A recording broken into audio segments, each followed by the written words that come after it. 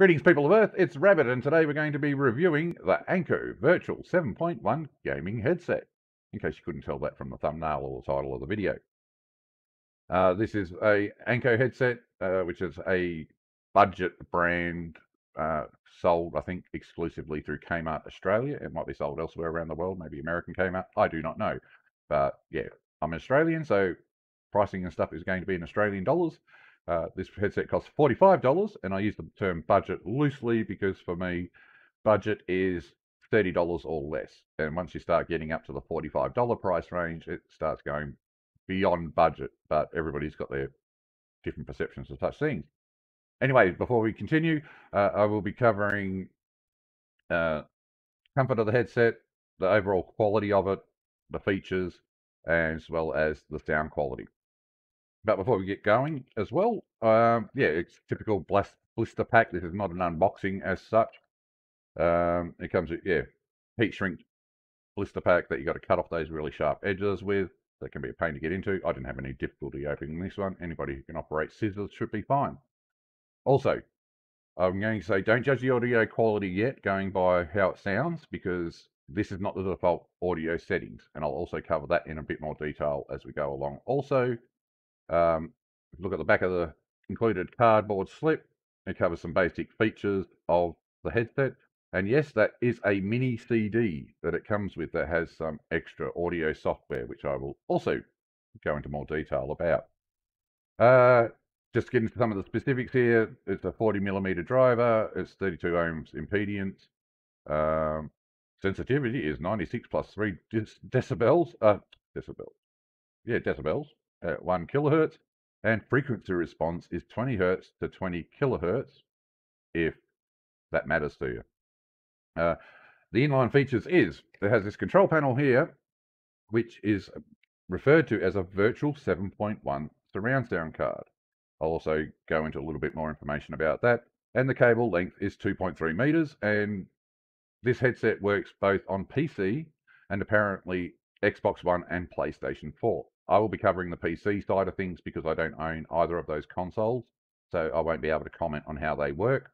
But they connect via a included 3.5mm cable. Now, I just want to make that clear too, because as I don't own those consoles, I cannot comment on the audio quality, and your mileage may vary because, well, with PCs, the thing about them, as we'll also get into as we go along, I'm saying that a lot, you've got a bit more control over what you can do audio quality-wise with a computer. So anyway, I have downloaded some screenshots from the Kmart website page for this particular product, and we'll do a quick jump cut here, and I will bring those up so you can get a better look at the headset instead of me having to take it off and hold it up to the camera and so on and so forth. Then we'll get on to the real meats and potatoes of this product. Okay, so without further ado, jump cut time. So yeah, first up we have what it looks like in the packaging. This is what you will be seeing if you're in the store. Just your usual blister pack fare. That's what the product looks like outside of the package, front view. And you may notice as well that you can see a little circle down on the right bottom of the headset. That is the boom mic, which is currently retracted in that picture. Something else we will cover. As a side view of it, now as you could probably tell at the start of the video, those vents light up on the headset. And that's what it looks like outside of the package, including the 7.1, quote unquote, surround sound controls. Now that's basically got, volume controls, mute, mic on and off, that sort of thing. There's the earpieces up close. They've got a green material inside of them. The earpieces themselves are made of a black vinyl. That's very soft, but will cover the comfort and that sort of thing. And there is the control panel up slightly closer. You can see some switches on the side there with a bit of white writing. Get up a bit closer, but as you can see, it's a standard USB plug. I think it's USB-A or USB-B. I forget what it's called, but yeah, basically a standard USB as most people would know it. And as you can see here on the side, there is an extra volume control and a mic on-off switch, and you can see PS4 and Xbox One written on it because I think those controls are exclusive to the consoles. The buttons, I believe, may only work with PCs. And yeah, again, you have to plug in that extra cable to get those controls working. I mean, it's not going to work with those with the consoles if you don't have that cable plugged in. So it's a moot point explaining that. But okay, there we go. You can pause the video as you choose and have a good old look if you want. But back to the main review. So, hello again. Okay, first of all, let's have a quick look and discuss some of the functions and features of this headset. As we can see, yes, lighting on the tip of the microphone, lighting in the grills on the earpieces. First, I want to say is this green here, that's it. You are stuck with it. This is not an RGB headset at all. What you get is what you see. So if you don't like green, you're going to sort of been stuffed. But I have a RGB mechanical keyboard, so I can, match the color to that level of green. It's probably looking a bit washed out due to this webcam and the lighting in my room at the moment. But yeah, first problem that we'll see with this is, as you can see, I've got a green line there. So if you're doing a stream, yeah, you're going to have to deal with having a green line on your face unless you move it away like so. And of course, as with any microphone, where you have it positioned is going to be a difference. Now, the other thing is too, like say if I put the microphone here, because it is a, bendy, flexible mic, is like if I have it up here, I now have a green light at the corner of my eye, which could be a distraction when you're playing games or doing a stream or whatever you're going to use the headset for. But if I put it down to about here, I can no longer see the light. And as you can see, this is how it sounds. So yeah, same thing. It's, green seems to be the theme, including the material as you saw inside the earpieces. Now, we have this inline controller here. Now, this is apparently, they call it a 7.1. You can see it's got 7.1 on the red flashing light there, which is strange it's red considering everything else is themed green, which flashes once the USB is plugged in and it's up and running. What we have here is the volume control. These two buttons are control volume up, volume down for the headset. And then you have make sure I get the right ones here. We have a speaker mute, where if you hit that mutes the volume on the headset. It mutes the audio through the headpieces, so you won't get any sound. And then we have this microphone on off button, which as you can see, if I press it and it turns off, you can tell it's turned off because this light will go off. And then it goes back on when you turn it on. And this is also a retractable microphone, so bear with me as we go.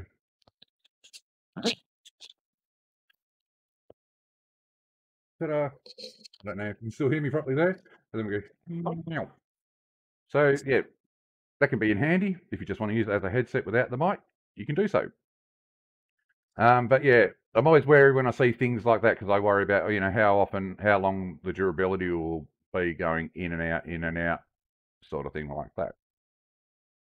But yeah, there's it where you go. Now, unlike a lot of headsets, there is no adjustment. Like, see, they don't. There's no sort of they don't move around that much. A lot of headsets can be fixed, and where adjustment comes from, because these also don't slide up and down as you may be used to. Like some headsets you'd be used to, it's sliding along these rails here. Instead, what it is, I'll just take this off for a second to show you, is this strap that goes over the head here is sort of springy, and that's what adjustment, as you pull it down, it stretches down as you pull it up. So.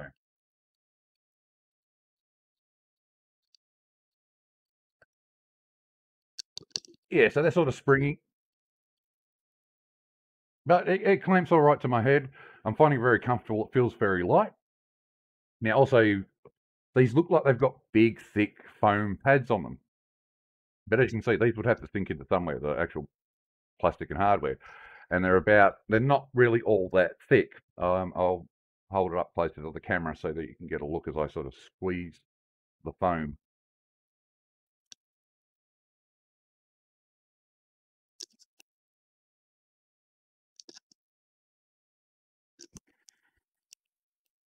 So So yeah, you can see the foam is about as half as thick as that. But I'm finding they're extremely comfortable. They completely close off your ears. Now, I'm a big guy with big ears. I stand at 6'7" to give you an idea of how I am. And as a big guy, they are comfortable. I have a problem with a lot of headsets, even large over the ear ones, where I end up getting a bit of chafing around here. Yeah, I get a bit of chafing on some of these, just with some of these ones, even if they fit, they just end up rubbing, or the foam padding doesn't keep the actual speaker parts off my ears, or the grills off my ears, so I've got hard plastic and stuff rub against them and get quite sore. But so far, it's not so bad. The only downside is, and you're going to get this with, I guess, any non-opened headsets, is like with me, I live in a warm climate. I live in the tropics. So you can see I'm a little bit sweaty at the moment because it's quite a hot day as Australia is moving from outer spring towards summer. So, yeah, your ears will get hot. I've worn these for quite a few hours. I've worn them for like a 3.5 hour game stream. I did a Dauntless one the other night, and yeah, unfortunately, the audio quality didn't sound as good as it does now. But overall, I'm kind of happy with the comfort. It can't be helped that my ears are going to get all hot and sweaty, so occasionally you will need to take a break and air out your ears for a bit. I can even feel them getting sweaty now. They don't block out the noise in the background. Like right above me now, I've got a ceiling fan. I can hear that. Now, if I was playing a game or had some music or something, I wouldn't be able to hear it. But they don't cancel outside noise. Uh, but I've got to say, yeah, audio quality wise, the sound is quite good on these things. Like that, I've got no complaints. I've actually had to turn down the volume because, yeah, if I turn it up sort of over 30, because like this control here too, it doesn't adjust the volume inside the headset as such, like some volume inline controls, like I'd say like this volume control here for the Xbox and PlayStation. This actually controls the volume control on your desktop. Yeah, unfortunately, I haven't got my OBS set up to capture my primary desktop where it shows you, but you know, when you're using volume controls on the keyboard or something, get a little slider show up on the screen. That's what that does and what that brings up.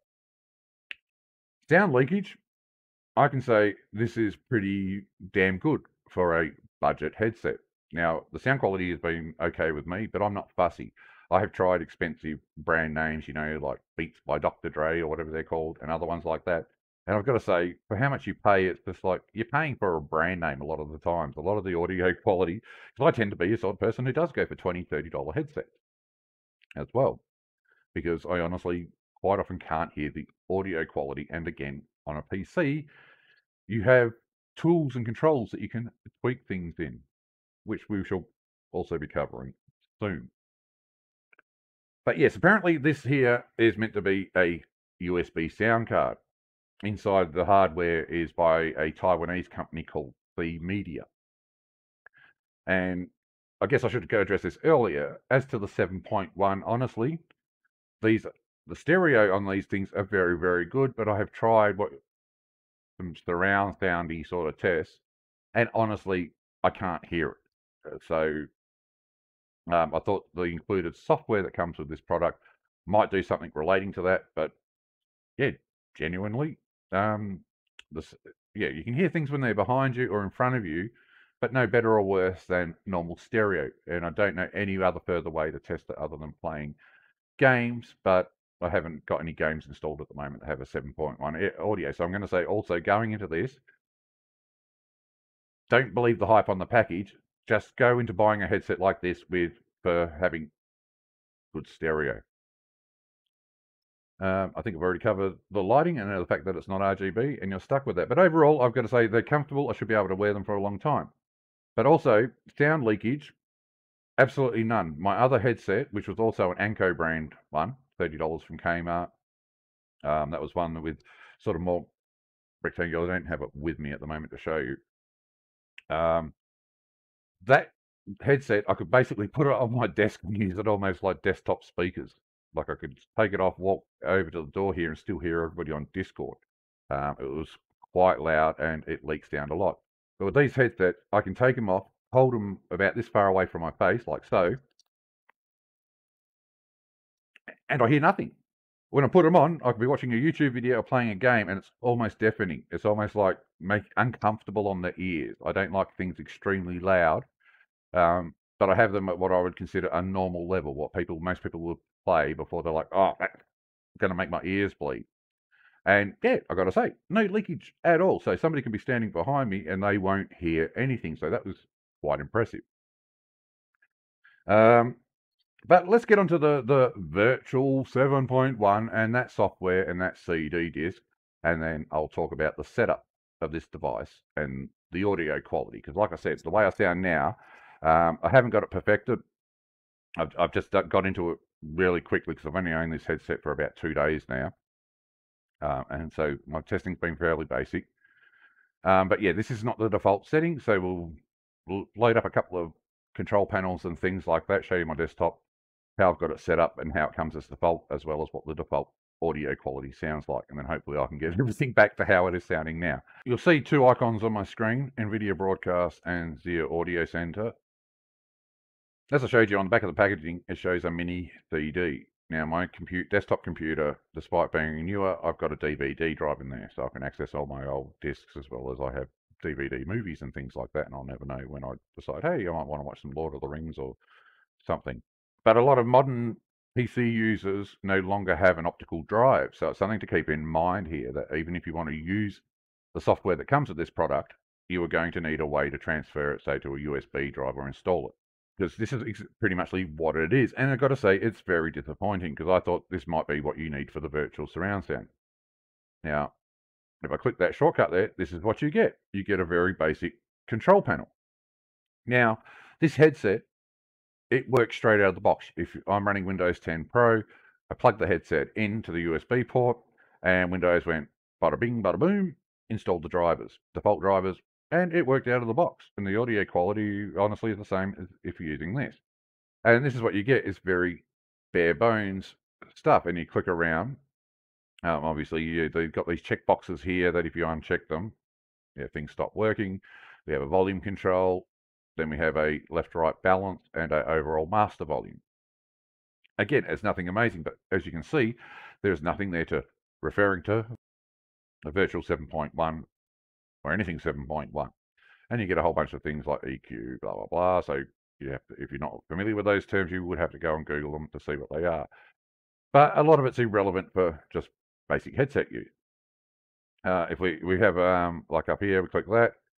That's your, do you want it on your toolbar sort of thing? Do you want it to, yeah, you get a startup message at the beginning. I hate those sorts of things. You can adjust the transparency of the UI. So if you're into that sort of thing, and whether you want a tray icon down on your taskbar. And that's about it. If you hit this information button, it will open up a bit of information, and there's the website of the company. But as we can see, it is 2020. This is a new headset.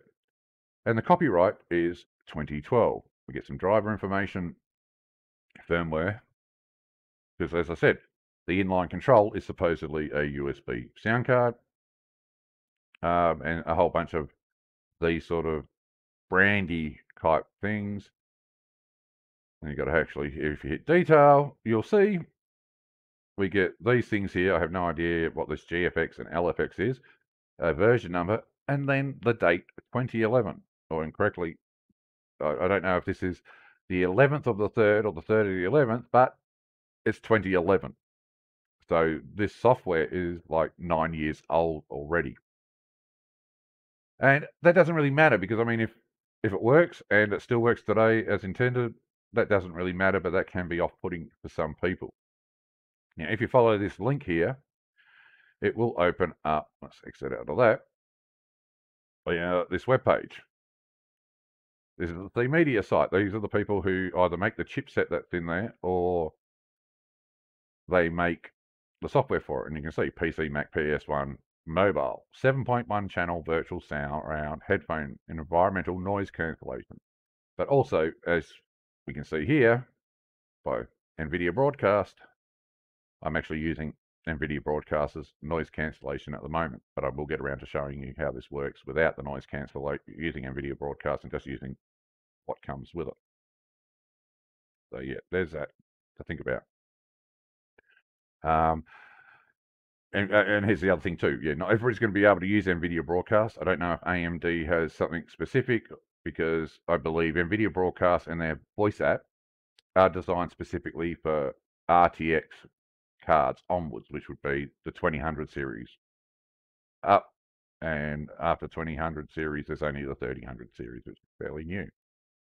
The other option we have is to switch to the profile panel. Now, you've got these settings up here. Hi-Fi mode, which is basically stereo. Then we've got this movie mode, music mode, and manual. Now, I'm not going to, and I don't even know if manuals like, so you click it, nothing happens. I thought that might have to open up a user manual. The documentation isn't very good. On the website, I cannot find anything about it. Now, there is no Anko website because that's been shut down. I saw articles about, Anko shutting down their storefront and other stuff. Again, you can just Google Anko and you'll see that. Most of that relates to the US. So I don't know how that affects Australia's Kmart. But yeah, if you go to support, you're going to be in for a good time, because, I couldn't really find anything to do with manuals relating to this specific device. I haven't been able to look in details because you get all these numbers and stuff and like PDFs. And I think this is just for generic chipsets and things. And you have these downloads, but a lot of them, as you can see, 2016, not really going to see a hell of a lot there. So 2016 is the last that they've gone to, which is 4 years. And I just couldn't find what matches, which I probably could do if I, again, went into here and back here. If I went into like info, there's surely got to be something here that matches something on their website. So maybe one of these version numbers or something would get me a little bit further. But as I said, it works out of the bat, and you don't really need this software at all, honestly. If you can't get the CD to work, or you have no way to do it, don't worry. Just use Windows default drivers and you'll be good to go. In saying that, though, I think we really need to get on to seeing how the audio comes as default. And this is going to hopefully help some people with any sort of USB headset, because a lot of USB headsets do what I'm about to show you, and you won't, and a lot of people just aren't aware of it. This is why I tell people, learn how your hardware works and understand it, and then this sort of stuff won't happen to you. I like to use the old school Windows control panel here. Now, I already had it set up. You can see the taskbar icon down here where, you click sound. Everything's coming up on my other monitor. Then you hit the recording tab, and as you can see, microphone, USB default device.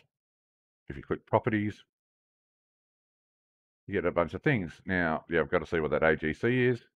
The headset comes with some effects. So if I click echo, hit apply. I don't know if this will transfer through properly, but there should be an echo effect. There's this magic voice one, which literally does give you a deep voice. I don't know if this is picking it up, but if it is, it's how it sounds.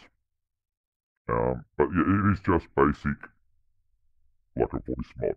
Okay, so as we can see, I've got the audio level set to 75. If you look down here, I have exited NVIDIA Broadcast, and I have switched OBS over to capture the headset directly. So what you are hearing now is how the microphone will sound out of the box. I can't hear it myself yet, but I'm going to imagine that it sounds muted, stifled, and a lot lower volume. And hopefully I can give a demonstration here of where you slide it up to, say, 95%. And, the apply button's not going to light up there. Hopefully it's working in real time then, and you'll hear the difference in volume as we do it. So, I'm going to suggest, if you reload up our NVIDIA Broadcast here, which again looks like it wants to load up on my primary display. You can see, yes, I've got the noise removal turned off.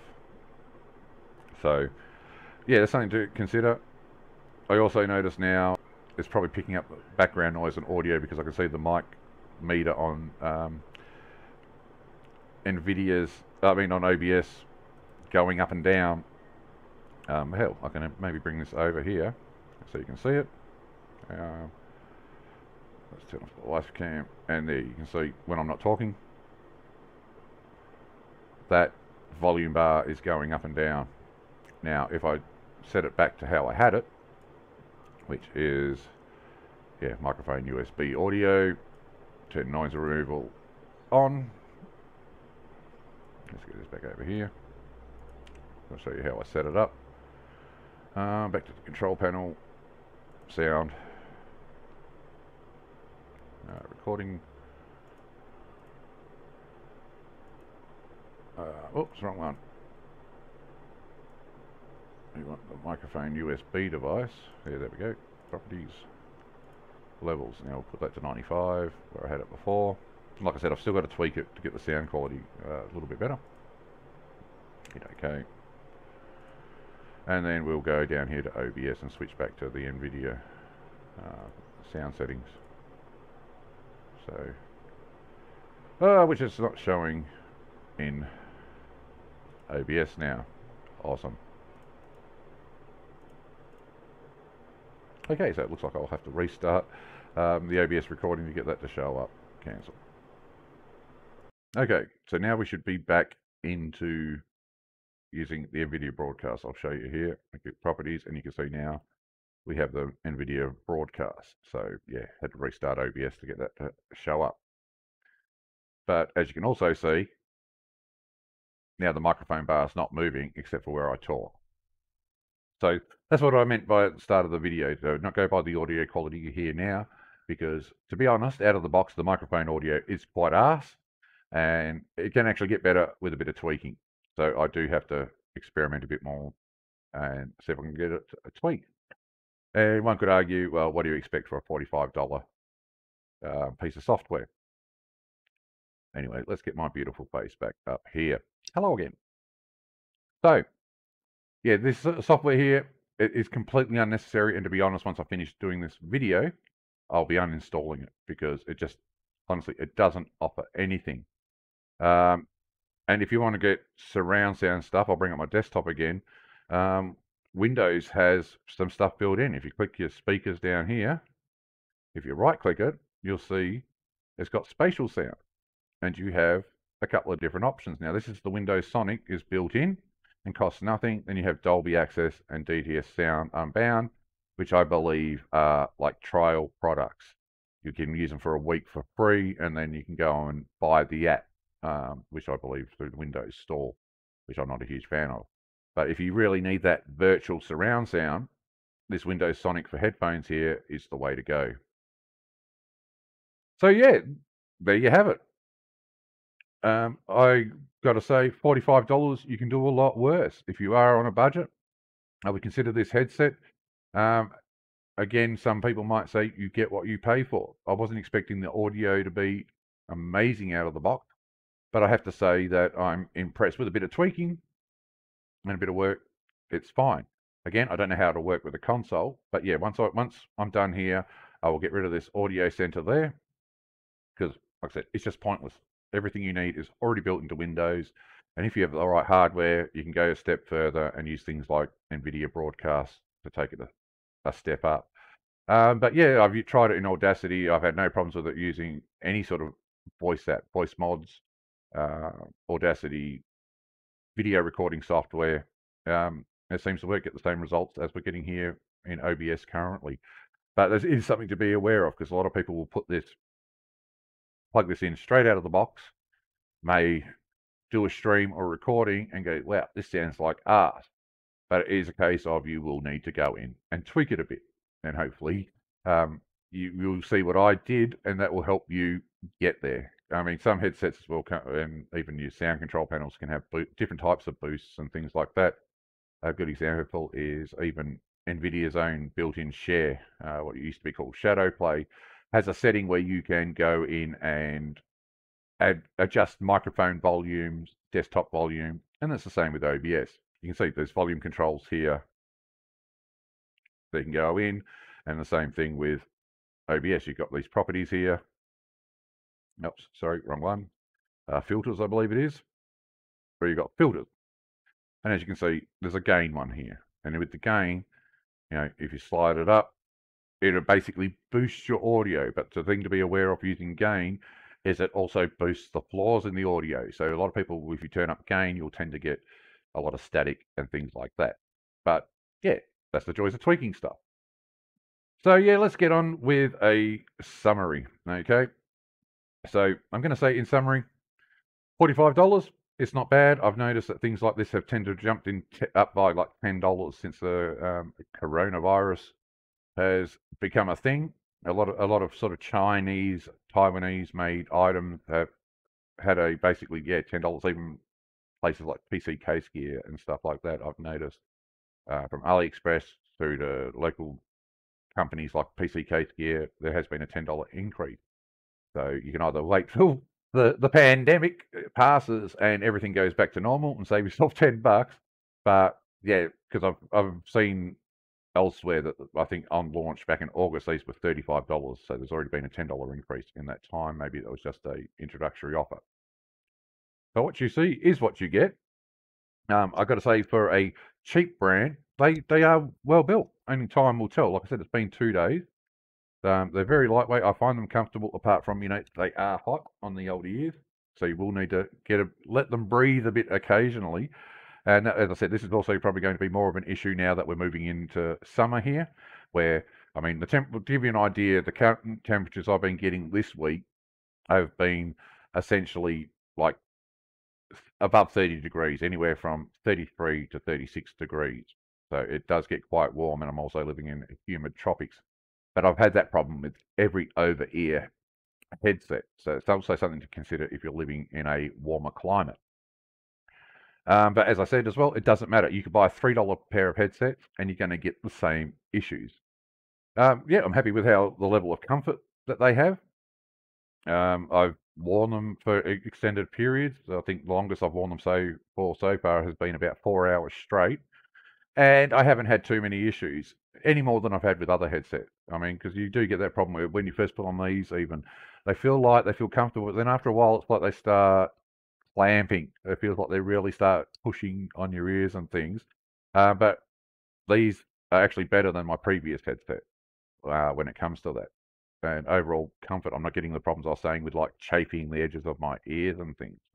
Some headsets can really make a mess of them. So level of comfort is also going to depend on a few things as well, which is including size of your head, size of your ears, and stuff like that. So to summarize, I'm going to say I think the build quality is okay. Sound quality in terms of the microphone is what you make of it, using built-in apps and settings. I can't demonstrate the audio quality of the headset. You're just going to have to take it on my word that I'm quite happy with the headset. Like I said, if I'm playing a game like Dauntless, for example, a big part of games is situational awareness through audio. So if, say, we're hunting the behemoth or it runs away and we're going to look for it, if it's over there and I can hear it, rah, I know it is over there. But whether it's actually 7.1, and now it's not true 7.1, that's virtual, because real 7.1, you would have a whole, like if you look at a surround sound setup, you've got, say, 6 speakers and a subwoofer, that kind of thing, or 5 speakers and a subwoofer. The subwoofer is usually, gives you the bass, and it's the 0.1 of most of these speaker setups. Even like stereo 2.1, it's 2 speakers and a subwoofer, hence 2.1. Where these are literally 2 speakers in the headset. So it is a stereo setup, and the virtual comes from like that sonic thing I was showing you on the desktop, where it virtualizes it. It tries to go by things like sound quality, volume, things like that, position, and it does a bunch of math and everything to calculate where sound should be and tries to emulate that. And what I've noticed with a lot of virtual sound products, I mean, even brand name companies like Razer and stuff have software that do this. I have noticed, and you can get videos and things. Now, a lot of these YouTube videos that you see that are Dolby surround sound tests or 7.1, 5.1, whatever tests, the problem is I think YouTube only does stereo audio. So even then, if you listen to these tests, it's going to be your hardware emulating any surround sound. And with a lot of these products, I've noticed when you do get a virtual surround sound going, you hear left and right really well. You'll hear things behind you, moving behind you really well, But things that are in front of you, it's like they don't. If a sound is out here, like a grenade explodes out in front of you on the screen, it'll sound more like it's here, like just in front of your ears or right on your ears. So it's like almost like these virtual surround sounds. The sound starts from here back. So I tend myself to just go with regular stereo.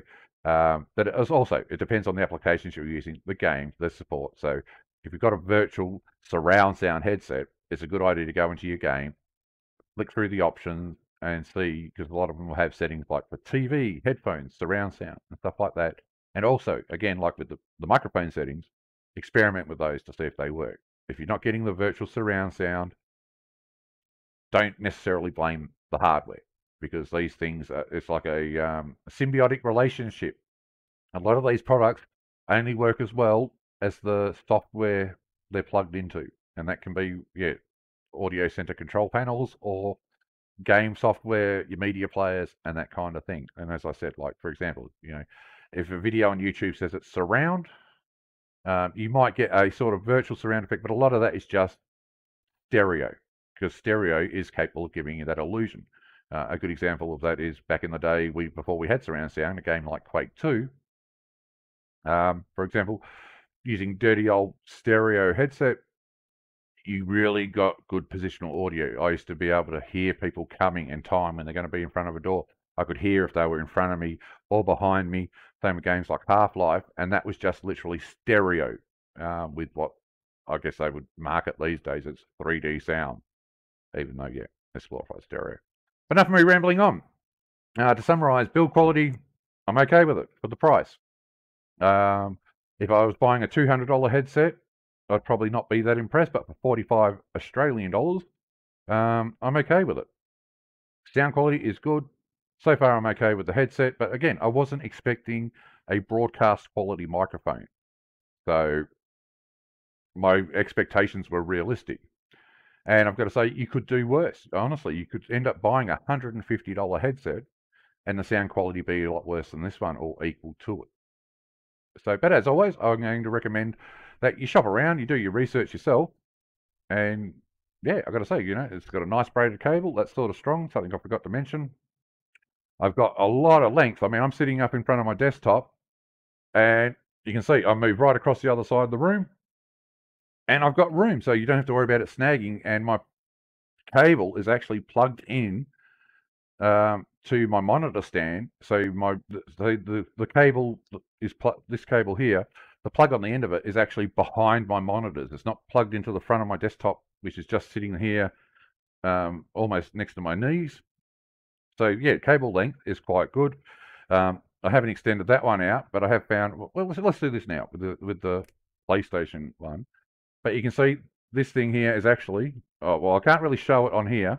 But that is much, much shorter than the USB cable. But so that's something also to consider.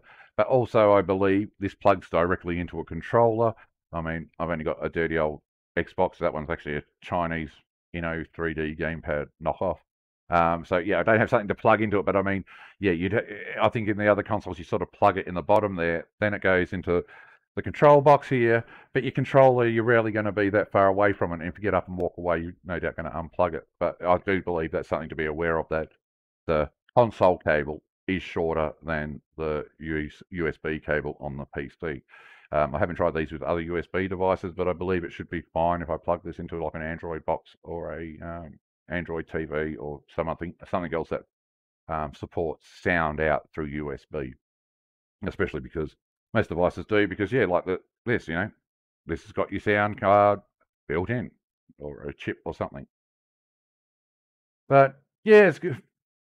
I've got to say, if you're on a budget, get it. Might as well summarise with that. There's not much more I can really say about it. Bang for buck kind of deal, Leo. So anyway, thank you very much for watching. I hope this has been helpful for you, especially if you're an Aussie and you are on a budget. I really need to get back into doing more reviews and things, because I have bought hardware over the last 12 months that I've planned on reviewing and never got around to, like my mechanical keyboard, my new PC build, my RTX 2060, stuff like that. So I will try and do that and help. If you're interested, I might start buying budget products and giving them a review. So yeah, leave a comment below on what you think, what you'd like to see, and we'll see if we can follow up on that, because I am trying to get back into actively producing content. Anyway, enough out of me. Hope this video has been helpful. I would rate these for the price. I would give them a 8 out of 10, just quite simply because of the faffing about you've got to do to get the quality to an acceptable level. But yeah, so for any parents who want to watch this or something, yeah, I would recommend they would be a good stocking filler for Christmas, or well, an actual present. I mean, $45 isn't exactly what I'd call a stocking filler. That is more like something you'd wrap up and stick under the tree. But we're getting to that time of year. And yeah, I should have said this at the start, but I'm not sponsored. I don't monetize my videos, so I'm not like getting paid to do this. It was just we needed a new headset, so I went out and bought one. Okay, so all right, stay tuned for the next video. Thanks for watching. Usual YouTube crap. If you like the video, hit like, hit subscribe, hit notifications. If you didn't like it, downvote it. I don't care. Just give me some love and attention. But yeah, if you want to keep up to date with my videos, you will need to hit the notification button so that YouTube will advise you when a new video comes along. And I will be trying to increase the quality of my content, hopefully. Not this video here. I'll put some effort into editing it down and then cut out, hopefully, a lot of the bullshit like this. All right, then. So we'll see you on the next video. That's all I've got to say for now. Yeah, Rabid out. Bye-bye. God damn it. What can I do? Oh.